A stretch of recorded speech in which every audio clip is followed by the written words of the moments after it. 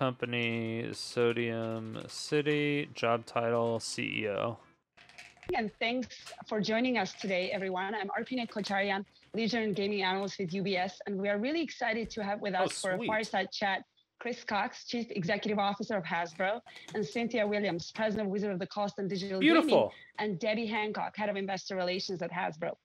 The focus of this call is going to be Hasbro's franchise brand, Magic the Gathering, and Hasbro's long-term strategy for its gaming business. Excuse me.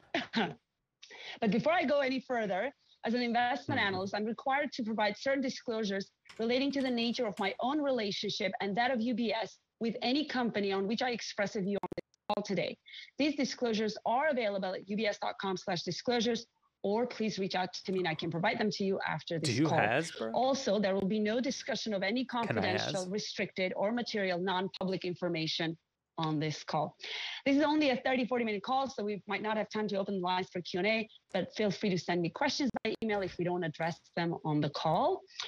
With all of that out of the way, Chris, Cynthia, Debbie, welcome, and thank you so much for your time today. Thanks for having us, Arpine. Thanks. Wonderful.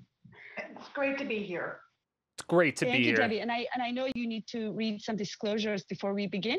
Is that... Yeah, I also have to do a short disclosure. So thank you for having us today.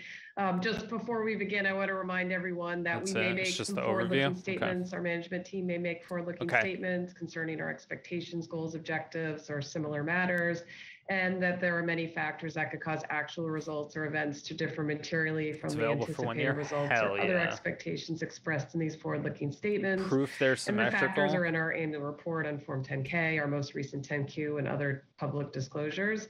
And we have undertake no obligation to update any forward-looking statements made today to reflect events or circumstances occurring after the date of this website. Obviously, unprecedented times, middle of a global pandemic. Don't give a fuck when you started with Hasbro. Shut the fuck up. Wait, who asked? And be able to share a little bit of insight on the company, and particularly one of our favorite brands, Magic the Gathering. I think Cynthia will have a wealth of information to share on that. Gaming. Wait. You know, where I think the big points on the pivot on the strategy are in a couple areas. First off, we're shifting from a bit more of a breadth strategy with our old strategy to be more focused on a depth strategy. We call it fewer, bigger, better brands. What is Hasbro has a what? You know, where I think the big points on the pivot on the strategy are in a couple areas. First off, we're shifting from a bit more of a breadth strategy with our old strategy. A what strategy? I don't know what that means. I don't know what that word is. What? I don't know. I don't know what word he's saying. To be more focused on depth. First off, we're shifting from a bit more of a breadth strategy with our old strategy to be more. We're shifting from a bit more of a breadth strategy with our old strategy to be more focused. Distance measurement from side to side. I broke it. I broke it. We're breaking shit. Entertainment strategy. How is that different from what that strategy was before? Hasbro has over 1,500 IP in our portfolio, and we're really going to focus in on about 8 to 10 brands and really grow them. And those brands are going to be in places that we have a lot of strength as a company, gaming being a big one, where we believe we can be the leader in the category, where we can drive above category growth, and where we can drive really nice profit. First of all, okay, hold on. Before I say anything stupid, let's go through all these games that they are confident. Here, let's get where we can drive above category growth and where we can drive really nice. Okay, so they think they can be the leader in the gaming category. Nobody knows any of these games. The game doesn't exist. The game doesn't exist anymore. Game doesn't exist. Game doesn't exist. Game doesn't exist. Game doesn't exist. Game doesn't exist. What have they done? This is not a full list because it's missing Magic Arena and MTGO. It's missing every single WotC thing.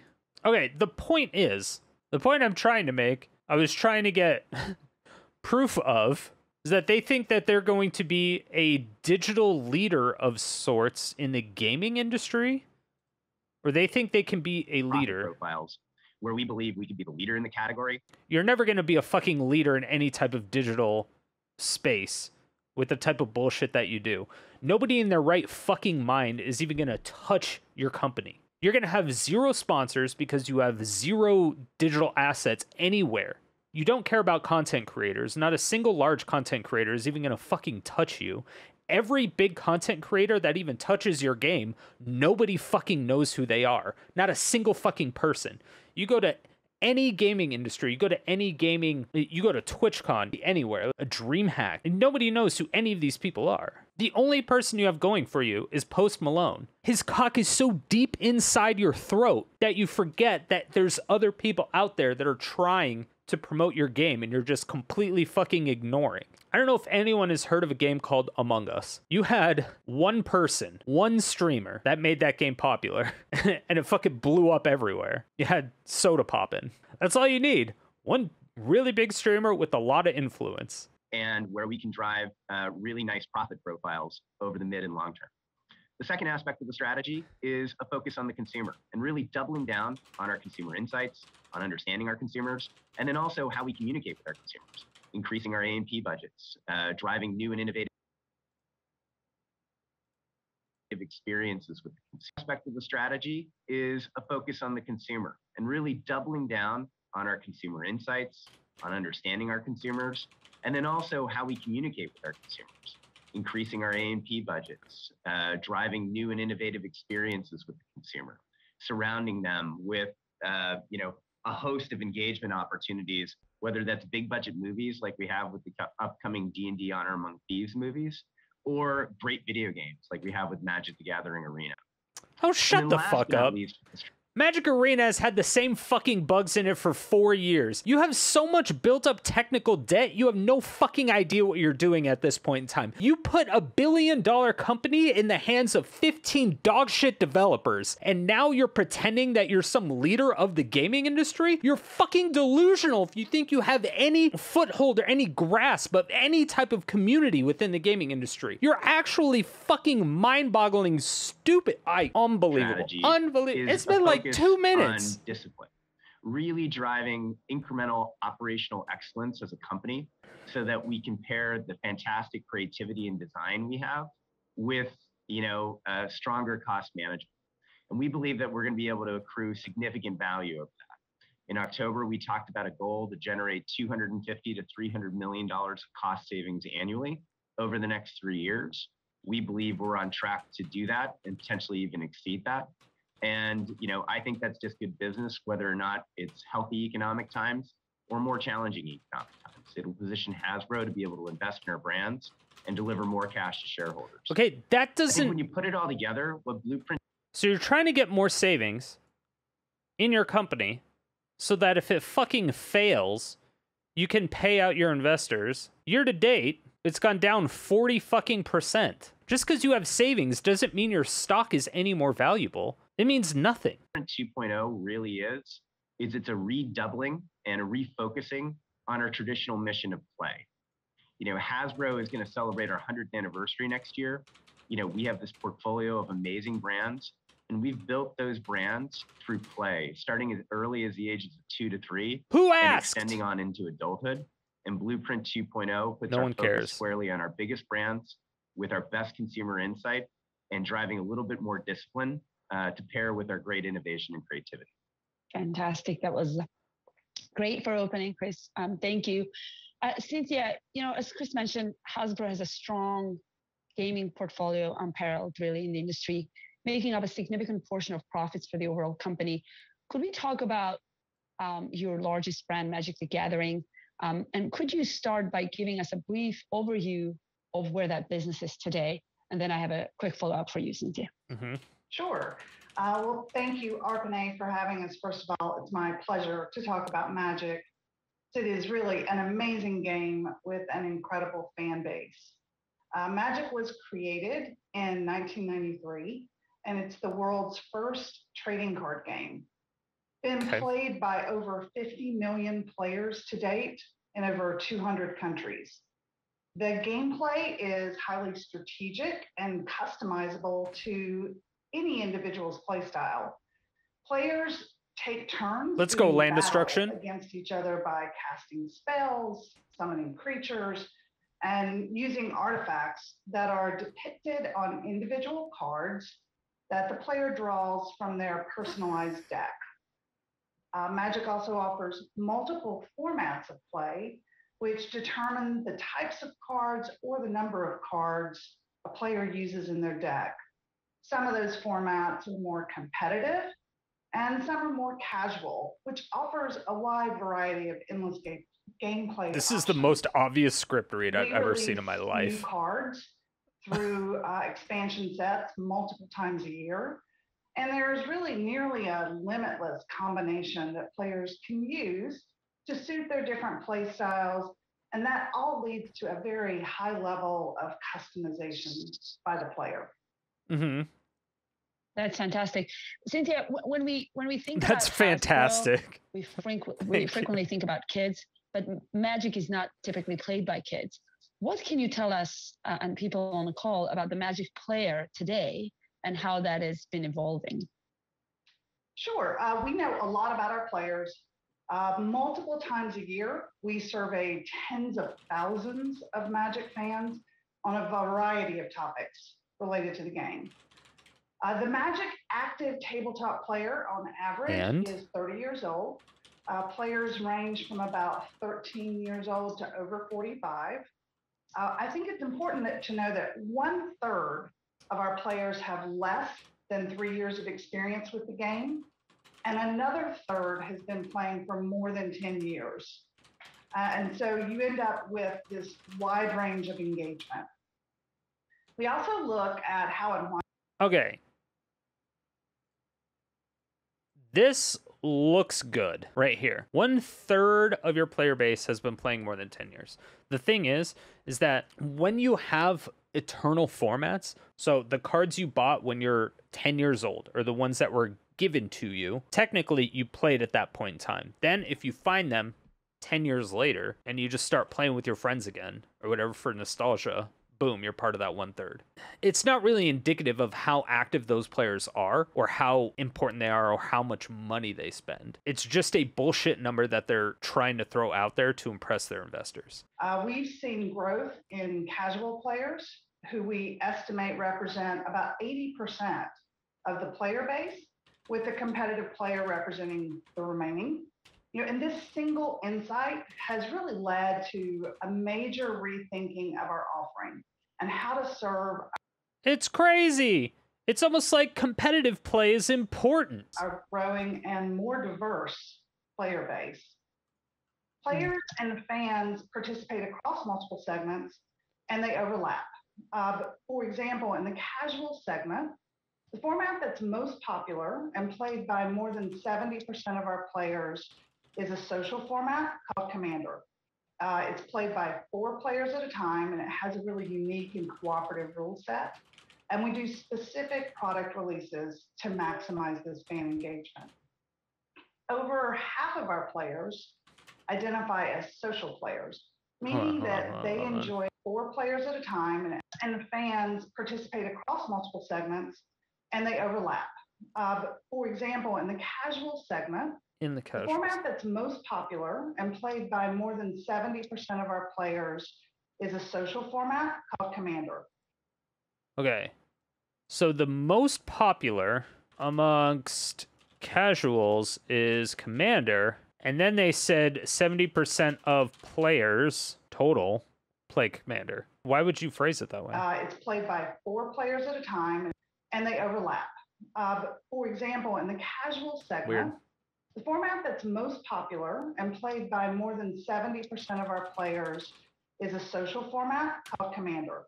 It's played by 4 players at a time, and it has a really unique and cooperative rule set.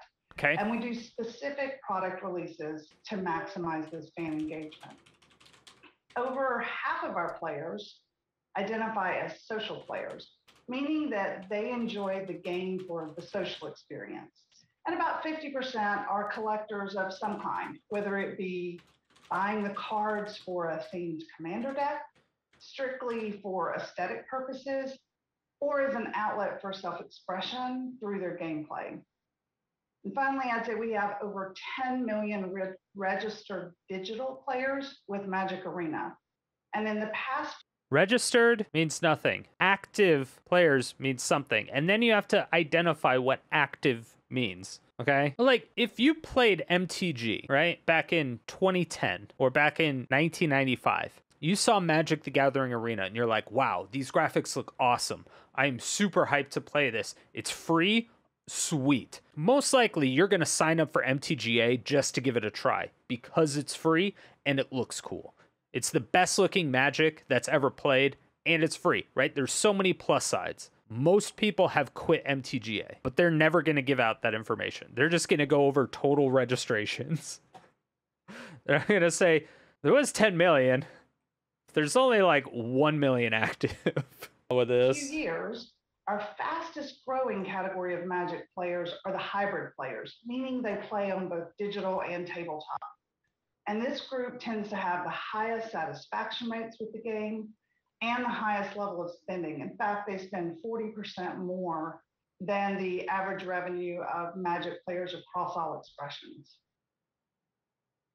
That was just great. I don't think I've ever heard this much of good color on kind of the player profile. So this was super helpful. Thank you. I have so many questions. What do you mean? It's not helpful. I have more questions. I have way more questions. There's 80% is casual and 20% is competitive. How do you identify a casual and how do you identify a competitor? You got rid of DCI. Is casual somebody who's never entered in a tournament, or is casual somebody who's entered in a tournament once in the last 10 years? My next question is for both Chris and you, Cynthia. Chris, you were leading Wizards until earlier this year. Could you talk to us about how you Congrats on that promotion, Chris. One of the key questions I get on Magic is that after an incredible run of 4 or 5 years of above average growth and arena rollout, that business is much bigger today. So if you were to recap what's next for Magic and how you grow that business going forward, because every gaming company on investors' minds saw uptick during COVID and now seeing the reversal of that. Why could MTG be different, and how you intend to grow that business going forward? Okay, how do we intend? Sure. So I'll start off. So sure. So I'll start off. So Magic has been, gosh, I would argue one of the biggest success stories in the games category over the last probably decade. I was fortunate enough to start in the business in 2016 after the business had grown, I think, for 7 straight years. We had started to see a little bit of a plateauing in that growth in 2014 and 2015. And so we started to really understand, okay, why was that? And in 2016, when Magic, was probably around $350-ish million, maybe $400 million at that time, we really had a monolithic view of the player. We thought there was one player, it was the competitive player. And we knew that there were other player segments that existed, like casual players and collectors. But we honestly were a little afraid that if we built products that deviated at all from our traditional approach of appealing to the competitive player, that we would hurt the business. And what we found was actually the opposite. If we were able to segment our player profiles in just really simple ways, so call it the competitive player, the social player, and the collector, and build products that were bespoke to each of them. Okay. We could make each of those segments happier. We could engage them more. We could get more of their time and more of their share of wallet, and grow the business as a whole. Mm-hmm. And as a result, over that intervening 6.5 year period, we've probably either tripled or come close to tripled the overall Magic business. And we've been able to do it across a wide set of products, a wide set of segments that have made the business healthier than ever. And we've been able to do it in a fairly balanced way, where we've been able to balance new player growth with lapsed player reacquisition, because there's probably close to 60 million people in the world who have ever played Magic. So actually people coming back to Magic is just as important to us as new players who've never played it before, as well as driving a little bit of revenue growth per user through that.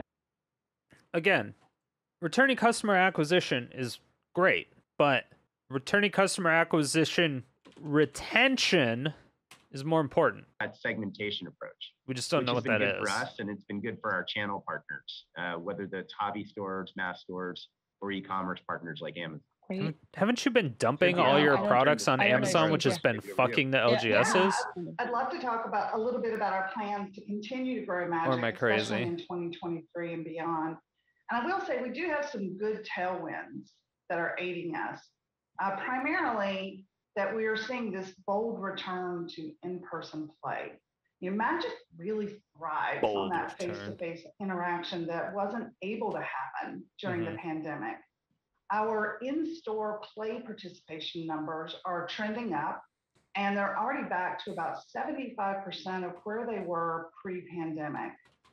We recently organized the largest ever in-person event in Magic's history. We had over 10,000 players gather in person in Las Vegas to kick off our 30th anniversary celebration. Which, by the way, is fucking pathetic.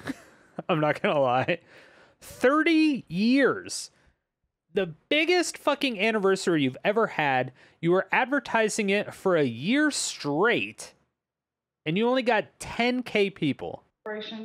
It was such an... You see more people than that than yearly gaming tournaments. They're saying it like it's an impressive number. 10K is actually fucking pathetic for something like Magic. Dude, this is embarrassing. How? Why would you even say that number? Fan event. And we plan on having 4 more of those Magic Cons next year. Our first one will be in Philadelphia on February 17th through the 19th. We've been releasing 6 tentpole sets for several years. We'll do that again in 2023. With our new player acquisition strategy focused on the Universes Beyond line. This year we have The Lord of the Rings as a big tentpole release, and we also have smaller sets like Doctor Who that will attract in new players. In future years, you'll see us do the same with Final Fantasy and Assassin's Creed, which will join the franchise. And of course... See, the best things about these collabs is that they're this close to being full mobile game. They're this close. No one cares about Doctor Who and Transformers and Magic. Yeah, but it doesn't matter. If the cards are good, then it doesn't matter. It doesn't matter to anybody. Because casuals will like it because they like Doctor Who. They like Transformers. They like whatever. They just like that stuff. They'll collect it. Collectors will get it because they're collectors. Casuals will like it because, some casuals watch Doctor Who. Competitive players will like it if the cards are good. Full stop. Doesn't fucking matter. We'll be celebrating Magic's 30th anniversary with our fans. The Magic Cons I mentioned. We'll be releasing new products, and we're especially excited to help our trade partners and our fans by offering exclusive promo cards from each year of Magic that will be available exclusively through our Wizards Play Network stores with every tentpole set release. Magic is... Wait, for every what? Be available exclusively through our Wizards Play Network stores with every tentpole set release. Oh, it's actually tentpole? Oh, okay. It is actually tentpole. That is what they're saying. Wizards tentpole marketing is that, yeah, like this, with that being the event. Actually, it's probably closer to this. It's almost more like a water slide.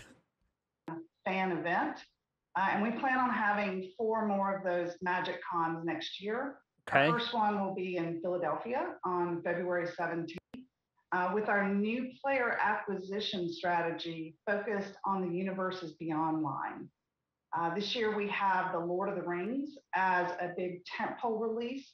And we also have smaller sets like Doctor Who that will attract in new players. So, in future years, you'll see us do the same with Final Fantasy NPAs are just collabs. Creed, which will join the franchise. When you're only NPAs are collabs, it's like Magic's 30th anniversary with our fans. But I guess it's the only way to do it. We'll be releasing new products, and we're especially excited to help our trade partners and our fans. To be fair, the only way they can really make money is to get 100 developers to make a new fucking Magic Arena client that doesn't have 5 years of technical debt, that actually has 4-player commander capabilities, and go from there. A brand new Magic Arena client, because you know that the current one fucking sucks, and the original 15 people that built it were under a ridiculous time restraint, and they just didn't have the knowledge or wherewithal to do anything that they needed to do. By offering exclusive stupid promo cards from each year of Magic that will be available exclusively through our Wizards Play Network stores with every tentpole set release. You know, Magic is bigger than it's ever been. It's on pace to become Hasbro's first billion-dollar brand. And our surveys show that our Net Promoter Score globally has increased to the highest point it's been at in the past 3 years. The only reason it's becoming a billion-dollar brand is because all the dumb fucks that were in crypto are now the dumb fucks that are investing in Magic. Don't at me. Thank you. That's very helpful. Cynthia, maybe this is a question for you regarding Arena, which has been obviously a huge success. I remember back in the day before MTG digitization, you know, the big pushback or concern for investors was whether there was... Am I a programmer? No, I'm just familiar with the industry. Going to be cannibalization of that business once you go. I could be a project manager. However, I would never work for WotC because they're too fucking... I would never work for WotC because I would be embarrassed to have them on my resume, especially if it was Magic Arena, as should every programmer. Digital, and now we know it was actually additive to the business. But my question is there more? However, unlike the current developers, I would actually organize and put together petitions and talk with the bigger players and the bigger streamers to be like, hey, I need your help organizing to find out exactly what's wrong with Arena. We need to fix shit. The thing is that management isn't listening to us. So we need to make sure that everyone gets together and figure out what the issue is so that we can present it to management and then they allow us to fix the issue. Either that, or they just need to go to management and say, hey, this is a problem. We have to hire people to fix this issue. Now, granted, you can't just go around and hire 50 people to fix issues. It doesn't work that way. That's not how it works. You would have to slowly trickle it through. They have like 50 developers right now, at least the last time I checked, which was like earlier this year. If they wanted to start hiring developers to just fix all their shit that's broken, first of all, they couldn't do that. It's just they can't fix shit. They would have to do 1, maybe 2 developers at a time, wait like 6 months, and then keep doing it. However, I'm assuming their turnover rate is also relatively high. It's probably around the 50% rate every year. I guess maybe that's not super high, but it'd probably be around there. It would probably be around there if I were to take a guess. Engaged and they spend the most. So our efforts around Magic Digital will drive increased play and integration across both tabletop and our digital platforms. You know, Wizards Play Network happened with Blizzard are telling us that they see new players coming into their store who are ready to join that community after they learn to play Magic on Arena. So Magic the Gathering Arena has been a great success for us, but it still has room to grow as we continue to invest to meet the needs of that wide range of players. So in 2023, Arena will refactor our new player experience to improve onboarding for new players and help them quickly find the play experiences that appeal to them the most. This will reinforce our acquisition efforts and maximize the impact of our launch on Steam to improve onboarding for new players and success for us, but it still has room to grow as we continue to invest to meet the needs of that wide range of players. So in 2023, Arena will refactor our new player experience to improve onboarding for new players and help them quickly find the play experiences that appeal to them the most. This will reinforce our acquisition efforts and maximize the impact of our launch on Steam, which is the biggest gaming platform in the world outside of mobile. And it will be our largest platform expansion since our mobile launch last year. We'll continue to engage. It's going to be really, really good. Okay, so what's going to happen is that every account is essentially going to be forced to go to Steam, I believe. So you're going to have to download Steam in order to do MTGA. which is great because you know what's awesome on Steam that a lot of people actually pay attention to, even though a game may be free. So this is what you get. Yeah, it's great in terms of player feedback. People legitimately look at this because when you go to the reviews, you see if it's recommended, you see how many hours are played. So you see this person recommended it. They have 32.8 hours on record for this game. And then at the time of the review, they had 30.3 hours. You can see how many hours exactly. Like, this is amazing reviews. So once Arena comes to Steam, people can make these reviews and they're going to be forced to look at it because you can't disable reviews. It doesn't work that way. This isn't YouTube. You can't disable comments. I'm really, really excited for this. New players and longtime Magic players with our expanding product releases and our event offerings, including our first digital Universes Beyond set featuring Lord of the Rings. We've seen really great engagement with our premier play launch this year, and 2023 will see our first full year of Arena Championships and qualifier weekends, as well as our increasingly popular Arena Opens. The only reason they're increasingly popular is because it's the only avenue to actually qualify for the paper tournaments. Like, this is a completely irrelevant statement. The thing is, you're leaving out important information that you need to actually give to the investors. You're giving bullshit stats and you're just like pandering to them. I mean, obviously, that's what you're supposed to do. But anybody who has a fiber of a fraction of a brain cell, who actually cares about anything other than money, can see the future of what's going on. It's going to be bad. Steam might make them fix it, right? I think Steam is going to be really beneficial to them because they're going to get way more downloads on Steam because there's going to be a ton of advertisement put into it. They can get on the front page relatively easy. It's a huge company. It's Hasbro, right? Really popular game. Magic the Gathering. They could get up here. It's going to be a free game. Everyone has heard of Magic the Gathering. Like, everyone, right? So people will be like, oh, Magic the Gathering? Awesome. It's free? Awesome. People will download it. They'll look at the reviews. Most likely it'll say average. People will download it. What they're going to do is they're going to say, we launched on Steam. We got record downloads. But they're going to completely leave out the retention of those people. They're going to completely leave out what the customer feedback was. They're going to leave out all of the important stuff outside of the unique downloads. We made all these new accounts, but all those new accounts were created because you forced people to make brand new accounts coming from your normal client to Steam. It's like fake numbers. Great. Thank you. Thank you. And Chris, maybe this is a question for you.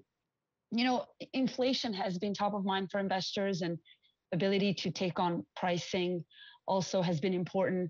And we have seen kind of more traditional toy sector take on pricing throughout. Yeah, inflation's crazy. That's why we're charging $250 for a pack of proxies. Price elasticity of demand for Magic. If it was real cards, we would have charged more, but you know, less price elastic customer versus a kind of more traditional toy consumer. First, do you think my assumption is correct? Second, do you believe pricing along with unit growth could drive Magic over the next couple of years? Yeah, you know, I think just the straight answer to your question is yes, it tends to be a less price elastic customer, but you know, obviously there's logical limits to that. You know, we're very aware across our business of the pressure. They probably won't show hours played Yeah, they probably don't even track it. There's so much information that they just don't share with the public already. So I don't even think that they record that information, to be honest, as far as hours played. I don't think they do. Which means I'll probably just leave Magic Arena open on my computer for like days. I'll probably leave it open for about 4 months straight, just so I can leave a bad review. That the general consumer is under and the general discretionary pressure. The discretionary sector is under. Great game, horrible client. We have taken some pricing actions across our lineup at Hasbro. And, this year we took a pricing action on about half of the Magic line.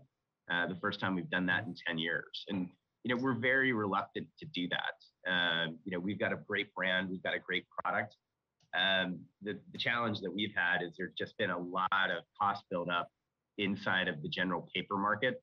Paper pulp is more expensive, significantly more expensive than it's been over the last couple years. Yeah, and that's very true. That is true. The paper products in general, just paper, not necessarily paper cards, but paper in general, that price has gone up. So what they did is they increased the price a little bit earlier this year. I forgot exactly how much, but I want to say it was like 10 cents a pack or something like that. So it wasn't a ton, but it was a little, and they're like, oh, it's the first time we did it in 10 years. The thing is that the actual card quality has also gone down. So if the price of paper has gone up, you're going to increase the price of your packs.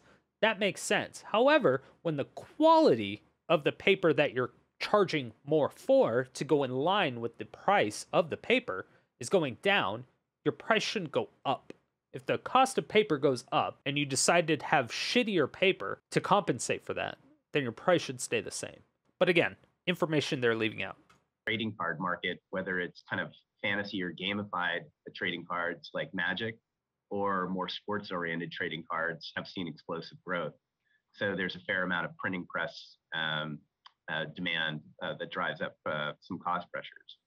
Now, all that said, when we look at how we think about growing Magic over time, Cynthia would be the expert at this, but I don't think it's about raising prices on Magic cards or raising prices on Magic packs. At the end of the day, it's about growing our player base, and it's about leaning into our segmentation strategy and adding products that our players want and have a lot of play value and collector's value. And I think Cynthia and the team have been doing a very adept job at that. Certainly we have some of the best experts in the company driving that for us. Great, and that's actually a good segue to my question for Cynthia, which is, then why are you focusing on only Post Malone? That's the only thing you're focusing on. 80% of the players are casual players. Most popular amongst casual players is Commander. However, 70% of total players play Commander. So hyper-focusing on Post Malone makes sense, right? Makes sense. 100% makes sense. Yeah, they're just like deep-throating him for days, right? They're licking his asshole. It's fine. It makes sense. Thing is they're completely ignoring the other 30%. And the reason, or to compensate for completely ignoring the other 30% and this 20%, is they're fucking them more just by increasing the prices of everything else and lowering the quality. If it isn't price, are you releasing then more product this year? Could you sort of go through pillars of growth for Magic, and if you can briefly address D&D, but then we'll get back to D&D in a bit. But if you could just sort of go through kind of those pillars of growth as you see for Magic. And I'm sorry, some of this could be a bit of a repeat of what you said early, Cynthia.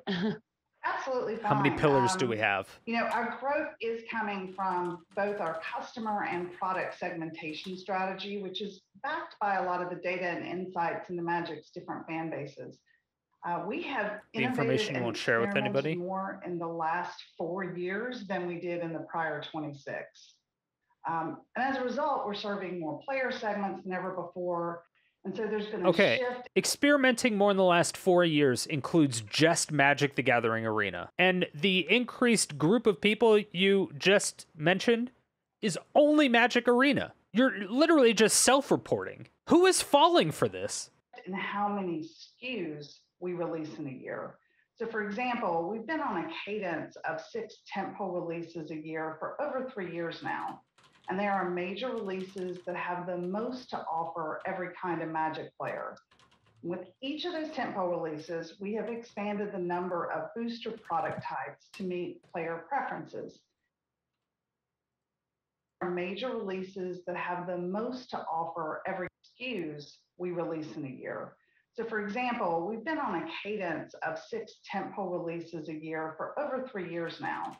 And there are major releases that have the most to offer every kind of Magic player.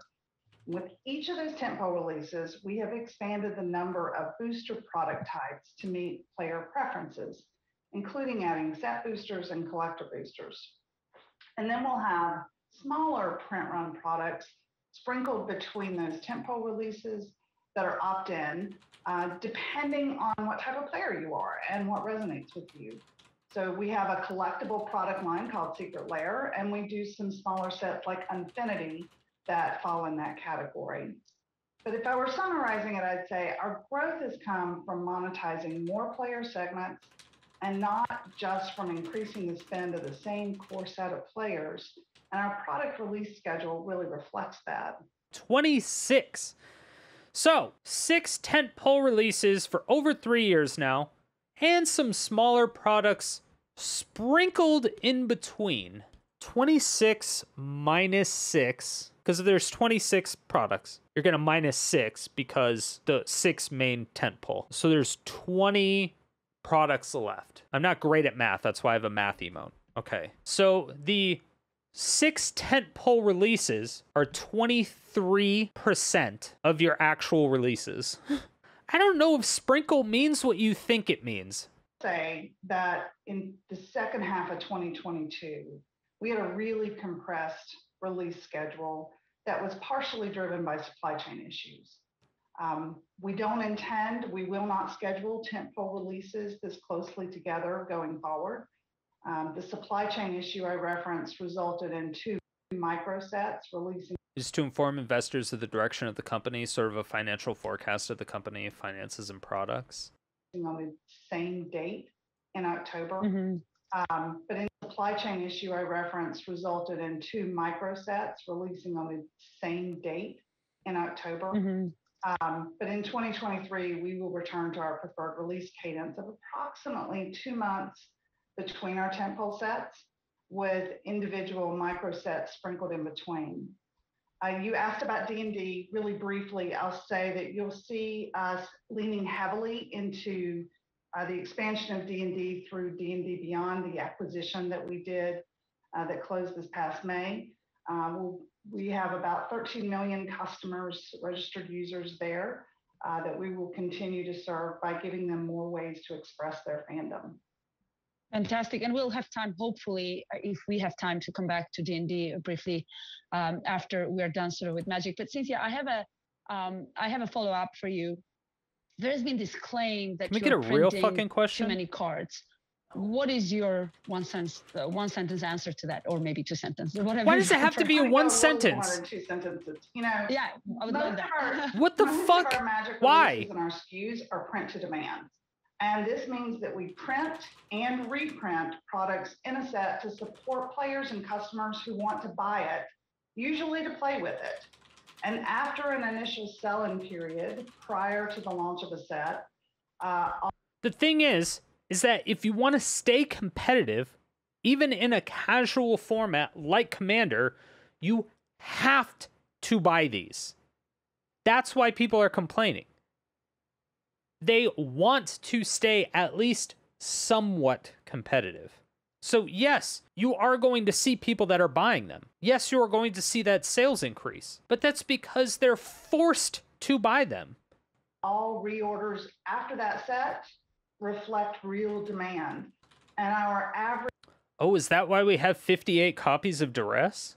Average post-launch sales quantities for our tentpole premiere sets remains unchanged in 20. All reorders after that set reflect real demand, and our average post-launch sales quantities for our tentpole premiere sets remains unchanged in 2022 compared to 2021. In aggregate, there is no evidence that Magic is overprinted, and the sentiment of Magic needs to cut print runs to support prices, that's a misunderstanding of our business and our customers. You know, if our prices for a print-to-demand product rise significantly soon after launch, well, that simply means that we're not adequately meeting customer demand, and we are making millions of players unhappy at their lack of ability to acquire the cards they want to play. No, that's really helpful.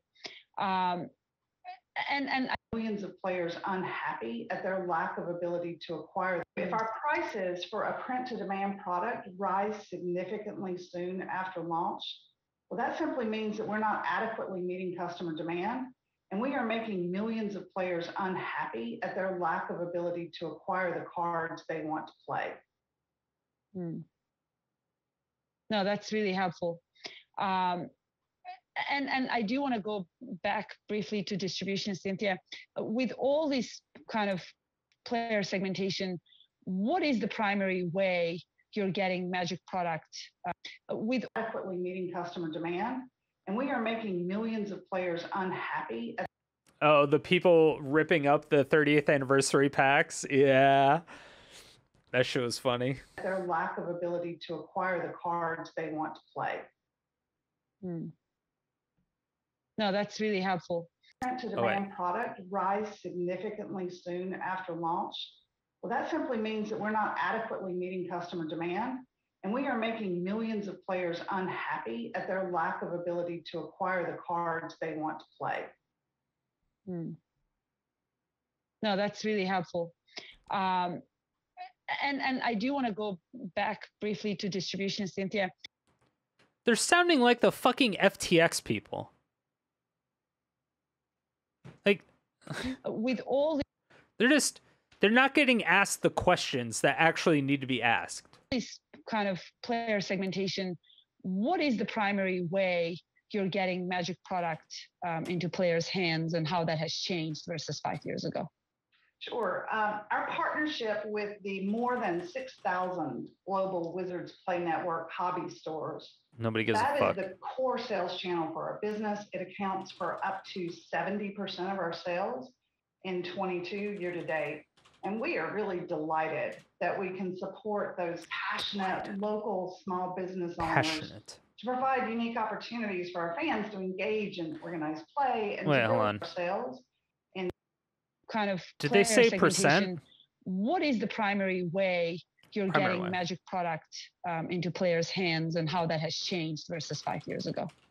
Sure. Our partnership with the more than 6,000 global Wizards Play Network hobby stores, that is the core sales channel for our business. It accounts for up to 70% of our sales in 22 year to date. And we are really delighted that we can support those passionate local small business owners to provide unique opportunities for our fans to engage in organized play and to build community at the local level. I mean, this is really at the heart of our engagement strategy, and it has great benefits for both parties. Okay, what about 5 years ago? As indicated by our survey data. Every year we carry out a survey among the WPN hobby stores, and we collected feedback this year from more than 2,200 of them. It's a large representative sample, and it gives us a really good pulse on their health. And we're pleased to see that this channel continues to grow, has strong performance.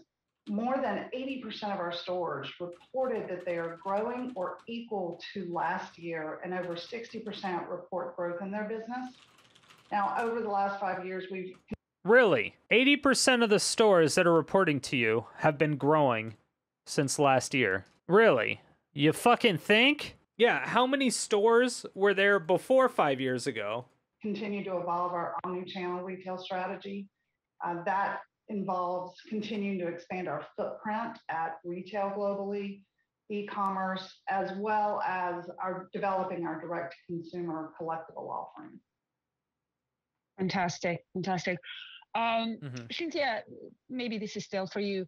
There has been some chatter, kind of secondary market for these cards, and that values are coming down because you're printing too much. Is that something that you keep track of? Is that something that concerns you? You know, first and foremost, Magic is a deep and strategic game that is played in hobby stores, on kitchen tables, and online. So our goal is to continue to grow that player base. And as I said previously, we print and reprint products to meet demand from our players. You know, Magic will be our first billion-dollar brand this year, and we're growing that brand ahead of the industry and pushing the boundaries of where we can take the product. More often than not, we get that right, like our Universes Beyond product, Warhammer 40K, which is already on its third reprint. We get that right. More often than not. Our Universes Beyond product, Warhammer 40K, which is already on its third reprint due to demand. And sometimes we step back and we listen to customer feedback, like we did on our recent 30th anniversary edition, where we scaled back the expected supply to assure a great collector experience. Now, that decision might not have been great for us in the short term financially, but it was definitely the right call for the long-term health of the brand. And oh, you shut the fuck up. You shut the... Stop the cap. Cue it. Stop the cap. Stop the cap. Are you kidding me? For our fans. And sometimes we step back and we listen to customer feedback, like we did on our recent 30th anniversary edition, where we scaled back the expected supply to assure a great collector experience. Now, that decision might not have been great for us in the short term financially, but it was definitely the right call for the long-term health of the brand, and it's good for our fans. Now, we do understand that some players focus on the collectible trading aspects of our product, and we are always thrilled to see players enjoying and valuing our product for years after the initial release. We don't participate in secondary market activity for Magic products, nor do we derive. We don't participate in secondary. And we are always thrilled to see players enjoying and valuing in the short term financially, but it was definitely the right call for the long-term health of the brand, and it's good for our fans. Now, we do understand that some players focus on the collectible trading aspects of our product, and we are always thrilled to see players enjoying and valuing our product for years after the initial release. We don't participate in secondary market activity for Magic products, nor do we derive any revenue from trading or selling. What we do hear from some of our WPN stores that trade and sell cards after initial sale is... So you mean the only way they can actually make money, because you only sell them boxes and they make $5 per box, maybe? You're forcing every single LGS to sell singles in order to make money. What the fuck are you talking about? There's no way you're this fucking delusional.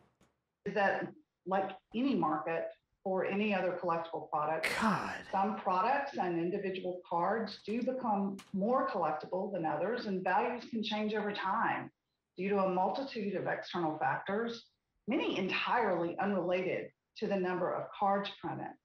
Now, we have no indication that there has been any broad negative changes to interest in trading or post-purchase selling of Magic products. Mm-hmm. It could be easy for someone who is unfamiliar with our pre-release sales strategy to draw a negative conclusion about changes in resale values shortly after the release. But the truth is that Magic products are regularly put on sale early, exclusively through our WPN stores, as part of a pre-release program that is designed to encourage in-store play at those stores. Yeah. It is common and expected for the secondary market values for those new products to shift dramatically. Has anyone complained or argued about this? This has been the same since with the inception of pre-releases in like 94 or whatever, right? Mm-hmm. And immediately a pre-release program that is designed to encourage in-store play at those stores. It is common and expected for the secondary market values for those new products to shift dramatically during and immediately following pre-release as more products become available in the market. Those value shifts are simply supply catching up with demand. Yeah, I do think there's a fair amount of misunderstanding about all of this. So thank you for that. Misunderstanding of what? Nobody complained about this. Pre-release season number. No. I don't think there was never a pre-release season. There's always spoiler seasons. Spoiler seasons are completely different than pre-release seasons because spoilers include secret layers, which are not pre-release seasons. It also includes all MTGA products, which are not pre-release either, which includes also Masters products, which I don't think they do pre-releases for those, but correct me if I'm wrong. The Commander only products with the boxes, I don't think those are pre-release either. But I also could be wrong. I meant spoiler season. Okay, yeah. Yeah, but that's not... Yeah, so their pre-release things, as far as I know, hasn't changed in, like, ever. So I don't know who's complaining about that. Or even bringing that up. And I am scanning through some of the questions. Unless I'm missing something. In-store play with our pre-release. What was the question? We have no indication that trading or selling. What we do hear from some of our WPN stores that trade and sell cards after initial sale is that, like any market or any other collectible product, some products and individual cards do become more collectible than others, and values can change over time due to a multitude of external factors. There's no way store owners are complaining about this. There's no fucking way. They do a pre-release, they get and then sell singles, and then after the product comes out a week later, they're like, oh my god, I sold this card for cheap when it actually skyrocketed in price a week later because it ended up showing in some big tournament or some really popular YouTuber made it in a Commander deck. So they're complaining to Wizards about it. Like, who the fuck is doing this? Somebody... I'm not an econ major, as we've already discovered, but that's, like, fucking obvious. There's many entirely unrelated to the number of cards printed. Now, we have no indication that there has been any broad negative changes to interest in trading or post-purchase selling of Magic products. It could be easy for speculation that there has been any broad negative changes to interest in trading or post-purchase selling of Magic products. It could be easy for someone who is unfamiliar with our pre-release sales strategy to draw a negative conclusion about. Of course.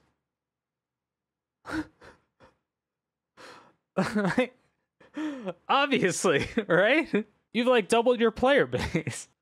Of course you're not going to see a negative interest in it. I'd fucking sure hope not. About changes in resale values shortly after the release. But the truth is that Magic products are regularly put on sale early, exclusively through our WPN stores, as part of a pre-release program that is designed to encourage in-store play at those stores. It is common and expected for the secondary market values for those new products to shift dramatically during and immediately following pre-release as more products become available in the market. Those value shifts are simply supply catching up with demand. I disagree with that. I do think there's a fair amount of misunderstanding. I think a lot of it is use. So thank you for that. And I am scanning through some of the questions that I've been getting, but let me just sort of address one that also has come up. You know, talent acquisition and retention, I know has been, and the fact that Magic has to compete with a big tech is something that Hasbro has been pretty focused on as you build those teams. I'm wondering if that has eased a bit in terms of hiring and retention, given what's going on in the big tech world. Yeah, you know, we've hired over 350 people this year at Wizards of the Coast, and given the macroeconomic climate, we are also seeing some availability of amazing talent in the market. And our attrition is low compared with other gaming companies. You know, people want to work at Wizards for a number of reasons. Primarily, they're working on games they love. Our games have incredibly loyal, passionate. Yeah, I mean, people love World of Warcraft too, but all the girls started getting molested. That doesn't mean shit. Passionate fans who are excited to work on and help shape the games that they've grown up playing.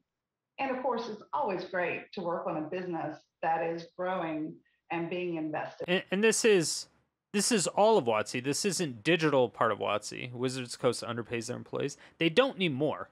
They actually don't need more. They did, from what I remember, like 4 years ago, but they don't need more. This question is perhaps both for Chris. They're like they're slightly higher than average, as far as developers, specifically developers. I didn't look at anybody else. The developers, they're a little bit higher than average. And you, Cynthia, I was wondering if you could share and that was vision on how as of like a year ago. D&D monetization and digitization, and how that's going to be different from Magic, and really how you approach that in general. If we could give kind of an overview of that here in terms of what's next for D&D and how that franchise is different from when you were looking at Magic back in 2017, 2018. Oftentimes, the question I get from investors is, how do you digitize a game that's been around for 50 years, right? Magic, D&D is obviously older than Magic. And along with that, perhaps we can touch on how the integration of D&D and beyond is going, growth in transactions or whatever you could share. Mind if I start, Chris?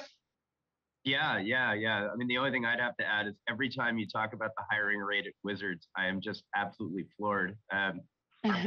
My family still lives in Seattle. I live here in Providence, and I'll go back to the Wizards offices. And it's like I'm a senior. It's like I'm a graduated senior returning the next year to high school, and I don't recognize half the class. It's a tribute to that business. Total pay estimate 149, base pay 124, base pay 124. Average base salary 130. Okay. So they're off by 6K, and that's base as in, I'm not exactly sure. But average is 149. A little bit higher. Okay. So maybe they're not above average anymore. They were for a little bit. Oh, thank you, Chris. D&D has never been more popular, and we have really great fans and incredible engagement. But the first thing I saw with it is the brand is really under-monetized. Earlier this year, we acquired D&D Beyond, and we're really excited about the possibilities the platform provides and the positive. The brand is under-monetized. Your marketing team for D&D sucks. How are you going to make us money off this? Momentum we've already seen. We made this acquisition to strengthen our connection to players and to power our next phase of product development, user acquisition, and to have live service tools through which we gain really valuable data-driven insights. With DDB, we have a window into how fans are playing the game daily, even if they're playing around the dining room table. Many of our D&D fans use Dungeons & Dragons Beyond as a companion app on their phone to make the experience better. And this gives us a look at how people are playing in their homes that we never had before. And so when we think about our future monetization, we start here. Dungeon Masters, which are the people. Yeah, milk your Magic players, now go milk the D&D players. Yeah. Hey, getting milked is fun. People who guide you through the adventure. They only make up about 20% of the audience, but they are the largest share of our paying players. For the rest of the players at the table, we believe digital will allow us to offer a lot more options to create rewarding experiences post-sale that helps us unlock the type of recurrent spending you see in digital games, where more than 70% of the revenue in digital gaming comes post-sale. The speed of digital means that we're able to expand from what is essentially a post-sale that helps the audience, but they are the largest share of our paying players. And for the rest of the players on their phone to make the experience better, and this gives us a look at how people are playing in their homes that we never had before. And so when we think about our future monetization, just D&D, right? Dungeon masters, which are the people who guide you through the adventure, they only make up about 20% of the audience. But 20%? That's a lot from what I understand. 20% of D&D players are DMs? I mean, first of all, mathematically, that doesn't make sense. But I do understand that, in your play group, you could have a couple people that are DMs and you rotate DMs. They are the largest share of our paying players. But the rest of the players... So, okay, the DMs pay everything. At the table, we believe digital will allow us to offer a lot more options to create rewarding experiences post-sale that helps us unlock the type of recurrent spending you see in digital games, where more than 70% of the revenue in digital gaming comes post-sale. The speed of digital fucking duh means that we're able to expand from what is essentially a yearly book publishing model to a recurrent spending environment, and we're offering content that we know fans want. The highest grossing games in the fucking planet right now. That number is obviously incorrect, by the way. It's beyond delusionally incorrect. It's 95 to 98%, I would say, of the revenue in digital games come post-sale. Because all the games that make the most money are free. Every single mobile game that makes a fuck ton of money, they're all free. And they make millions of dollars. League of Legends, free. So we're super excited about the type of opportunities we have with D&D to expand beyond the tabletop to reach highly engaged, multi-generational fans all around the globe. Yeah, and I think the only thing I'd add to that answer is, if you look at a super simplified view of the strategy at Wizards of the Coast, Magic is this super deep single quadrant brand. Does a fantastic job engaging a very loyal and passionate audience. And I think our strategy at Wizards that Cynthia and the team are really leaning into is to fuck them all in the ass. That engagement and growing that player base over the next several years, so that our new player growth and our reacquired player growth are really kind of carrying the growth of the brand. And you can see that in the initiatives that we're investing in. Wait, what? That Cynthia and the team are really leaning into is growing that engagement and growing that player base over the next several years, so that our new player growth and our reacquired player growth are really kind of carrying the growth of the brand. And you can see that in the initiatives that we're investing in, expanding distribution of arena growth and our reacquired player growth are really kind of carrying the growth of the brand. Okay, hear me out. They want to They want to focus on new player growth and reacquiring player growth, and they want them to carry the growth of the brand. So anybody who currently plays Magic, fuck those people. Nobody cares. That's what this statement just said. No wonder they don't care about any of the streamers or any of the YouTubers or any of the current content creators. That's why they're gargling on the balls of all Commander players and Post Malone and everybody just coming out from other places. They don't give a fuck about their current player base. They literally just admitted it in 4K, exposed. Did nobody say anything about this? And you can see that in the initiatives that we're investing in, expanding distribution of Arena. Steam is the biggest PC distribution platform in the world. It's going to be such a mistake for you. Leg up for Arena. We also continue to look at other platforms like consoles as another opportunity for that. And then I can't understate how important Universes Beyond is, and how much early success we've seen in crossovers like we did last year with D&D, which at the time was our best-selling summer set ever. And then what we did most recently with Warhammer 40K, which, as Cynthia mentioned, is on its third demand-triggered reprint. We can't keep up with the demand there. And that's just a great way to kind of engage that Warhammer fan base in a very similarly deep and lore-rich game and get them activated with us. And we see a lot of upside for that. Are they playing the game? With big mega brands. What are the numbers of how many times, or how many of the people who have purchased those D&D sets who weren't already Magic players that are now playing MTG? What's the percentage on that? Give me a percentage. It's like Lord of the Rings that we think will be important. And trust me, we have a lot more plans for that and some exciting news that I think we'll be able to share with our fans soon. So Magic's a deep single quadrant strategy. D&D, when I go to cocktail parties and I say, and people ask me, what do I do? What I used to say is, hey, I was president of Wizards of the Coast. And they'd say, what's that? And I'd say, well, we make Magic the Gathering, and then we make Dungeons and Dragons.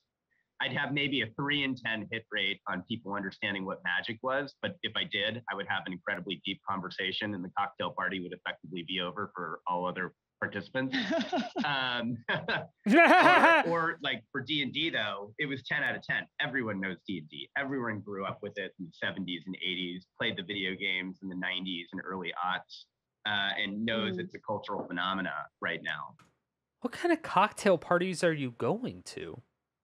And so, like, the Hasbro cocktail parties? the D&D strategy, if the Magic strategy is a deep single quadrant strategy. I don't know a single person in real life that has ever played D&D, like pre-pandemic probably. I don't think I know a single one. And I know a lot of people in real life.